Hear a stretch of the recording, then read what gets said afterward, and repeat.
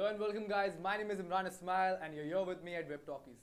Today's guest is a supermodel turned actor, Elena Fernandes. Hi, thank you so much. Welcome to the show and welcome to the first post for the very first time. Thank you so much. How are you thank you feeling for having me. I'm very excited and very happy to be here. So you just landed in India or you were in London, right? So I was in London for 4 days, but before that I was in India. So I'm always like back and forth, but I picked up a cold from London because it's raining there. Okay, so why turn actor, being a supermodel? For me, it was just like a natural transition. So I was modeling for like a while, and then I started doing more like TV commercials and things like that. Then I got a call from Dharma to come in for like a screen test, and it's Dharma Productions, you know. So so you think like, yeah, no, I'm never gonna get it. You know, I rocked up there in shorts and a t-shirt. And Panchami, the casting director, gave me several different like scripts, like some Hindi, some English, and like I didn't think anything of it until so like. Were you comfortable speaking Hindi? I am actually. You know, I understand it. People forget that my dad is Indian. So, you know, and I spend a lot of time listening to like people speak, and I have a Hindi teacher and who, bless him, has got like a heart of gold and patience. And so yeah, so my Hindi's improving. So I don't mind. So our first segment is called Know Your Celebs. Okay. Alright, so you are the celeb today. Okay. And we'll try to know you better and we'll let our audience also know you. Okay, Right? no problem. So the first question. You're part American? No, South American. South American? South American. And then you're part Indian, but you stay in London. Yes. Can you explain that to me? You know something, everyone always wants to know, how did my parents meet? Like, did a South American come to India, or did an Indian go to Machu Picchu in Peru, you know? No, my parents met in London, so I was born and raised there. How, like, your dad is Indian? Yeah, my dad's from Goa. Okay. So. And can you tell me how to, like, get a South American girl? How do you oh my God. I don't know. You know, my parents, they were both working in the same like banking sector, and then I don't know. They just boring job with something very boring job. You know, it's London, like a very multicultural like city and everything. So yeah. All right. So when was the first time you came to India? The first time I came to India must have been like 5 years ago now. 5 years ago. Yeah. But the thing is, I would come for like a month. I would work and then I would leave. But then 2 years ago was the longest I've ever stayed here. I stayed here for 9 months straight. And then you cracked Kajos. Pardon? Then you cracked the movie, right? Yeah, I did. And then, so I always did very well with editorial. Like my first shoot was for Vogue India, and then I've shot for Vogue like 6, 7 times now. And so I did loads of editorials and then TV commercials. And Kapoor and Sons, and everything's just gone whoosh. So now you're doing a web series. Yes. Can you tell me about that? So it's season 2 of House Proud, produced by Joss Box Productions, and it's been going really well because you know something, like we're like turning people's lives around in the sense of like your home is supposed to be your safe haven, you know, it's supposed to be somewhere where you can come home, you can relax. And you know, some people are stuck in a rut, so we kind of improve like certain rooms in their house to give them like a breath of fresh air. And I get to like play around with like the drill and the hammer and a little bit of painting, and then I'm like, okay, I'm done. I'm like, someone else take over. So that's a good transition. Like you were a model, then you did a movie, now you're doing a web. Yeah. So tell me something about this platform where you're working on the web platform right now. For me, I think like web is the future. You know what I mean? Like everyone's addicted to Netflix. You've got Amazon Prime. There's just, I definitely think like online stuff is just like, it's definitely the future. But I'm not saying no to like other movies. I've got movies lined up for the rest of the year. So it's like, yeah, no. I'm going with the flow and I'm enjoying it. But how did this thing happen to you? How did you get the role? So with this, it was produced by Joss Box Productions, and they had produced several like campaigns that I'd worked with before, and Sony Live like invited me in. They'd seen like my work, and then boom, I'm back here again filming it. So now we'll ask you some personal question, all right? Okay, oh God, how personal are we going? Not that personal, but tell me, what was the worst audition that you gave till now? Considering modeling or considering ads, anything? I don't know, you know something? I'm so hard on myself. I'm probably like my worst critic. I'll be like, no, this wasn't good enough. I'll be like, why didn't I say this or that? So I can't pinpoint like something specifically, but I always think I can do better. I think probably when I first, so I shot for Westside for like 4 years straight. You know, Westside, the big department store. And I remember when I first met them, I went into their building in BKC, and they were saying to me, oh, like, what kind of stuff have you done? So I was just like, oh, I did the Adidas campaign, I've done this. But then I'd forgotten so much and my mind went blank, and I really thought, oh, I've screwed it up, you know? But then, no, I was like shooting with them back to back. Was there any moment where you were asked to do something and you didn't do that? Like something weird that they asked you to do in the audition? Probably like in several film auditions I've gone for. No, I think for one was for a US audition for this TV show called The Shannara Chronicles, and I had to do an American accent. But you know something, my American accent isn't too bad. Like people sometimes don't even think my accent sounds so British. I think it does in my head. But because I travel so much, I guess my accent gets really messed up. So do you come to India and pick up the Indian accent? Apparently so. You That's what try? my parents say. Okay. That's honestly what my parents say. I'll be like, huh? Like, yeah. Okay. So I'm talking to my friends in London and they're like, Elena, what's happened to your accent? I'm like, what do you mean? I sound the same. They're like, no, Elena. You're like, huh? I'm like, I'm so So how do you manage your personal and the private life? Like personal life, you can say, or the film life. How do you manage it? I keep them completely separate. Like my personal life is my personal life. That's the kind of side of me that only my friends see. Not that it's like a psycho side or anything, but it's just that, you know, I can relax, you know, you don't have to perform, you know, you can just breathe. But I'm pretty much the same in like my professional life. Yeah. All right. Good one. So have you till date, or like got the failure? Like, did you ever like fear of rejection or failure that you have? Let me rephrase it. How do you deal with fear of rejection or failure? I mean, I don't think you can ever be comfortable with rejection, you know, because no one wants to fail. Everyone always wants to succeed. But I think what happens is that you begin to accept that it's a way of life, and you accept that rejection is part of it. And it doesn't mean that you've done badly. It just means that you don't fit that role. Like, I sometimes get disappointed if I get down to the final two and I didn't get a role. But I've come to accept and understand that it's because my look or, like, you know, my style didn't fit, you know, the vision, which is fine. So that's helped me deal with the fear of rejection. So tell me, when you're on the ramp, you're walking. Oh, I always get scared. When I'm walking on the ramp, even like I recently did Archana Koch's show, and I had to open the show, and in my head I was thinking, oh my God, please don't fall, please don't fall. And I've done so many catwalks, and on like New York Fashion Week and everything, and it's just, I'm still like, please don't fall. So tell me, do you have any incident that happened on the ramp walk while you were walking?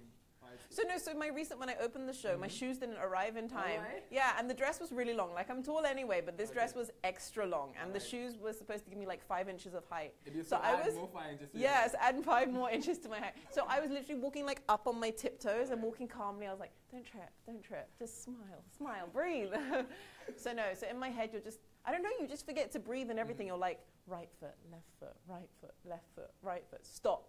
And 12, right foot, left foot, yeah. So you do that, there's a song yeah, in my head, no, you're just time. thinking, you're just left, like, you're like, don't trip. That's literally going through my mind. And then how do you keep that subtle face? No, you're just like, I think it's like meditation, you know, just in your head, you're like, and breathe, yeah. Okay. No, I know, it's very intense. And it doesn't matter how many ramps you do, it's always in the back of your mind, you're just like, please don't fall. All right. Yeah. So which is the biggest ramp walk that you have done till late now?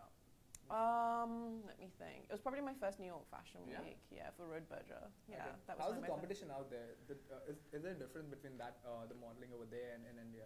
I would say like size plays a big issue. Like generally, like in the Western markets, you are generally smaller. Even though I'm still like sample size. I'm like a UK size 6 to 8. You're generally a lot slimmer, and everyone's a lot taller. All right. You know, so this is not the tall that we're talking about in India. No, like for me, I'm just like I'm 5'9.5", 5'10", but you know, loads of my friends are like 5'11", 5'11 and a half. So for me, that's like normal. So then when I come over here and I feel like a giant, I'm like, damn. I bet you're the tallest model when you walk in an Indian ramp. Like you know something? There's like the odd 6-footer that I see. Yeah, but like otherwise, no. Everyone's pretty much my height or smaller. That's good. So tell me, who do you turn to for your advice? Like if you want to take a personal or your professional advice, who do you turn to? For professional advice, I generally speak to my management because they're the ones that are so like hands-on and they're like really involved. And so I generally seek advice from them. But I look at like certain like career trajectories, you know, like I'll look at Rosie Huntington-Whiteley and be like, you know, this is the route I want to go down. I want to be like commercial, or like Priyanka Chopra. I love like how she took her career from India and went like fully international. So for me, like I have like a lot of inspiration like that, and I say to my management, how do I get to go on that path? All right, that's a good answer. Okay. Personal life, I'm like, I'll deal with it myself. It's fine. I'll break down, I'll cry, and I'll deal with it. Yeah. So you like to deal it alone. You don't want anyone. Yeah, I mean, someone will come and they'll try and save me, and I'll be like, no, you're not doing it right. I'll be like, nay, bye, okay? Like we do it like this. So let me talk about the show that you're doing right now. You said it's called? It's called House Proud. All right. And you're hosting the show. Yes, I am. Okay. And you get to like explore the house and all. Yeah, it's amazing. Like you really, because you know the house is so personal. You know, so you really like connect with the person, and you kind of figure out who they are as a person with like how you have your home. Your home says a lot about you. You know. So, and then we just transform like different parts to really kind of, and it has a massive change on the person as well. It's kind of a different format for the show. I've never seen this kind of show, and you're hosting it. So I saw it for the first time yesterday, and I saw the episode, and I liked it. Oh, thank it's like you. something different that I'm seeing right now. Well, it's like so each episode comes out every Friday. So you have to tune in for today's episode. 2 episodes down now, right? Pardon? 2 episodes. Yeah, so now today's the 3rd episode down. Today's the 3rd episode. Yeah, we're now Friday the 13th. Yeah, we're so 3rd guys, episode down. You have to go onto Sony Live, or you can download the Sony Live app. I've remembered that line so many times. Download the Sony Live app and you won't miss an episode. Okay, good one. So tell me, being a model or an actor, what's your insecurity? Like fear and insecurity? Oh, you know something? I actually have so many insecurities, Tell contrary to popular. I always think that like I'm never good enough. So I feel that, you know, I see so many stunning people, or I see so many like incredibly talented artists. Like, you know, like as an actor, like Ranveer Singh is just, he's incredible. So you always just feel that you're never good enough because you see these amazing people, but then they have their insecurities, you know? So it's all about just kind of taking your insecurity and just thinking, no, I got this. I can do this. I got this. The worst anyone can ever say to you is no. That's it. Then you just pick yourself up and be like, chalo, bye. Move on, right? Yeah, you just move on. That's good. So you're involved with a lot of charity work as well. Can you tell me something about that? So I've always been very passionate about animal welfare. So I do a lot of neuterings in India. So I was the one that neutered all of Mehboob Studio. So I remember when Shah Rukh was filming there one time, literally I'm just there like trying to catch the cats. Because in order to change a country, you have to start right at the bottom, and right at the bottom is the animal welfare issue. It's very, like, one cat can have something like 30 kittens in a year, and then when those kittens hit 6 months, they can then reproduce. So it's just about controlling the population by neutering. And then, you know, the cat is healthier, there's less, like, aggression, there's, like, less cat fights, you know. And it's just if everyone just did that little bit, whether you're feeding the animal or helping like a street kid, you know, so I'm very involved in this American charity called Sight Life, which helps people who have damaged the cornea of their eye get their sight back. Oh, nice. So are you a cat person or a dog person? I'm actually a shark person. You know, I have cats and dogs, and but my favorite has to be the great white shark. Yeah, because I love sharks. So when I did the Kingfisher calendars, I've done the Kingfisher calendar twice, and when I did it the first time, I had the morning off, and we were in South Africa. We were in Cape Town, and I remember I said to Atul Kazbaker, I was just like, oh, like, if I have the morning off, and I promise to be back for the last shot, can I go, like, swimming in the cage with great white sharks? I don't think he's ever had a request like that before. And he was just like, yeah, sure, but make sure you're back. So literally I was up at like 2 a.m. We arrived on the beach by like 5 a.m. It was the most insane, incredible experience of my life. Shark, come on. I know, great white shark. If you get to pet a shark, will you do it? You know something? I was like looking at the shark and it was coming towards me and I was like, wow, this is Jaws.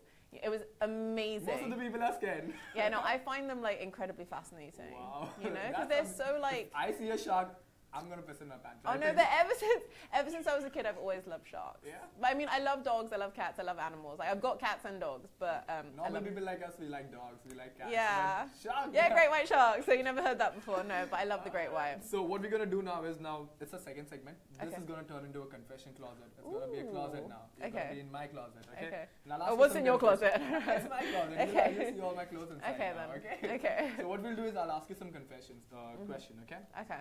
So let's begin with the first thing. Tell me, what is the first public performance you ever remember giving? Like, oh God, public performance. Yeah. It probably had to be like after, actually when I did the item number for Charlie Kichakame with Nazaruddin Shah, that was like my first major like press kind of thing, and I was very nervous. I was just thinking, oh my God, oh my God, oh my God. Did you do something wrong? I'd like to think, no, I didn't. No? You know, I remember I went to McDonald's afterwards, that much I remember. But I just remember being very nervous, and I remember just not presenting myself in the way that I wanted to. But now it's like I'm fully trained. Yeah, it was the first time, but now I'm just like, I know the drill. Especially when they talk Hindi, I'm like, no, I got this. Okay, so tell me, when you were young, what's the craziest thing that you did for a $500 or $1,000?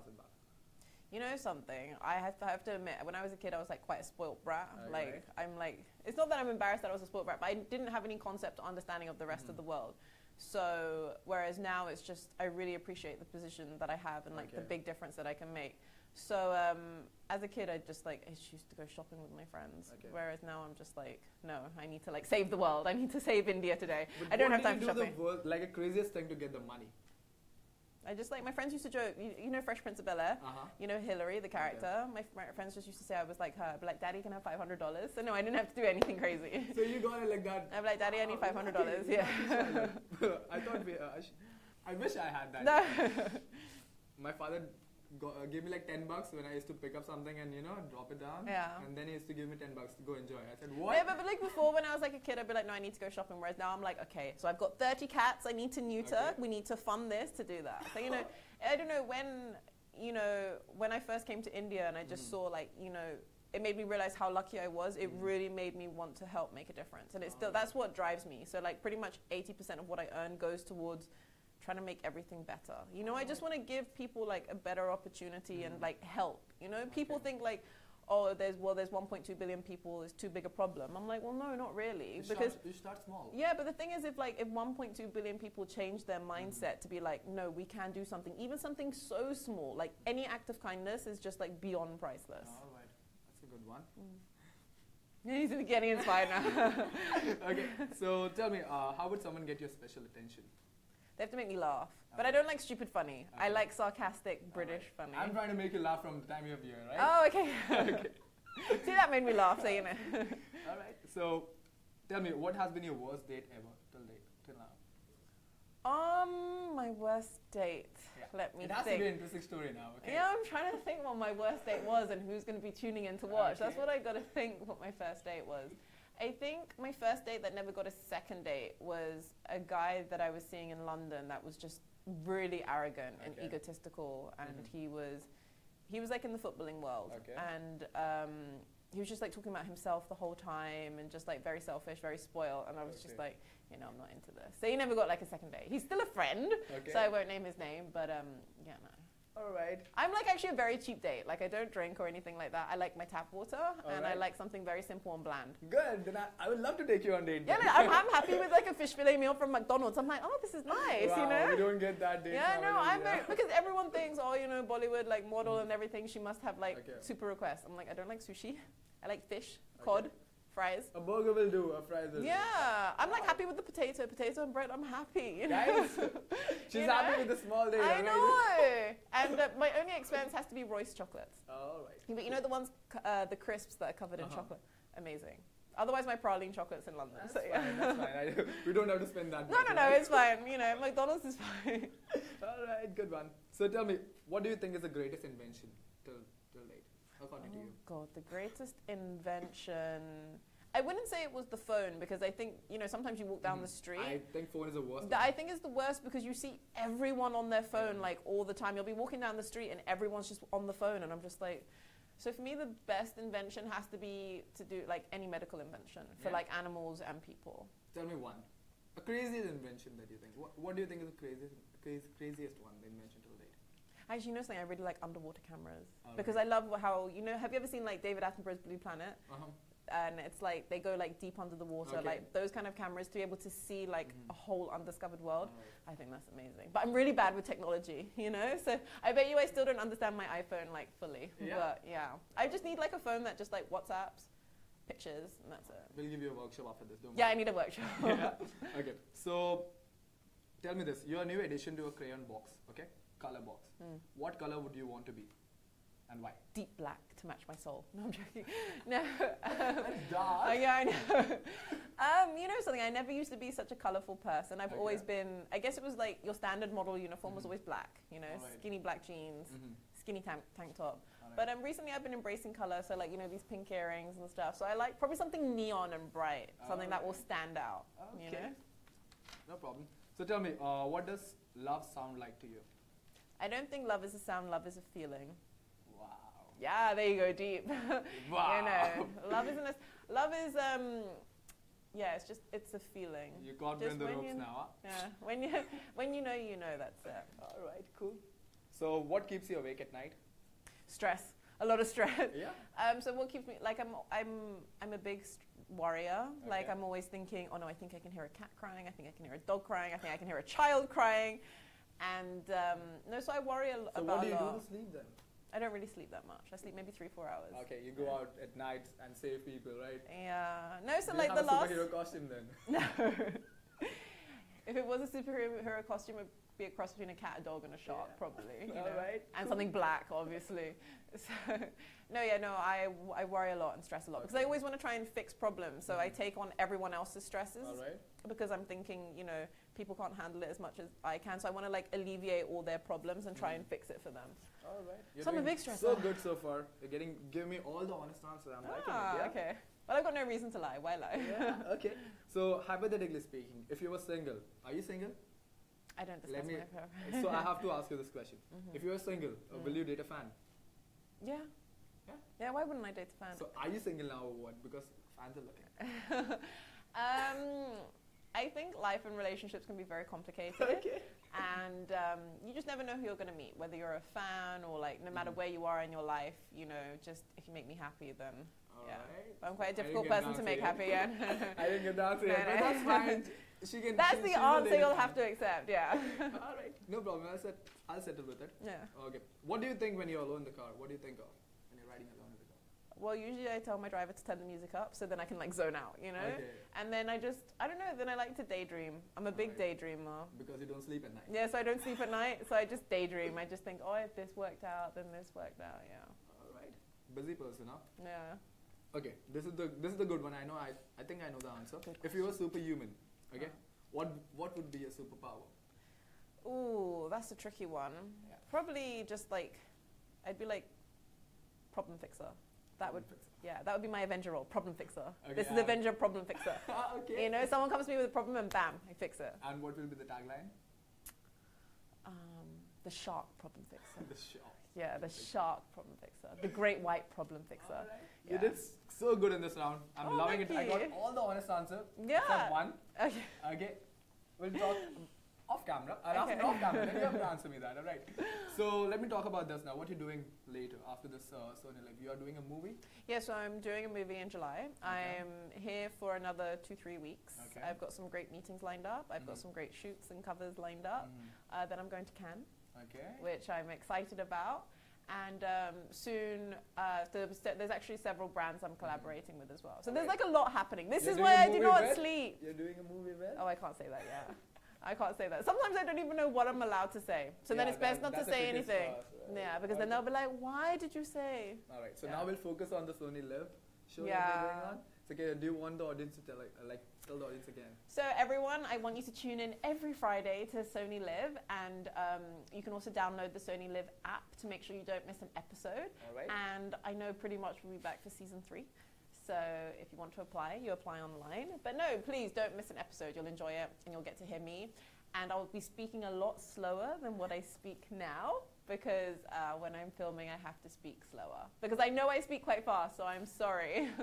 Right, so I want you to go on the Sony Live app, download it, watch it. Yes, do not miss an episode. The third episode is going to come today. Yes, it's out today. Alright, so 2 episodes are already down. Please go, like, watch, comment. And if you want any more updates about my crazy life and why I don't sleep, you can follow me on social media handles. Yeah, she's everywhere. Twitter, I'm Facebook, everywhere. Just find Instagram. me. I do some funny Twitter posts. Yeah, that's one thing I do. Yeah. What's the funniest one till date? What did you tweet today? So it was late last night. I tweeted this really funny picture. You'd have to, check out Fernandes _Elena to see the funny picture. It's actually really funny. I can't even describe it, but I couldn't stop laughing. Right. I actually took it from my friend.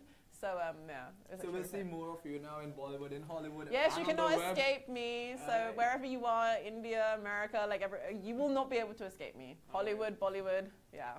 Thank you so much for coming on my show. Thank you so much for having me. Thank you everyone for watching. I hope you enjoyed it. She's really funny. I enjoy it. I try my hardest. Yeah. Thank you so much. Thank you so much. Again. Come to India often. It's like. Yeah. Well, it's like a home away from home. Next time you'll be hearing about my updates on Cannes, and then I'll be able to tell you more about the next movie, and then. For sure, then you're coming in telling me everything. And the brands that I'll be working with. So. All right. So thank you so much, guys. We'll see you again. Bye bye. Thank you. Bye.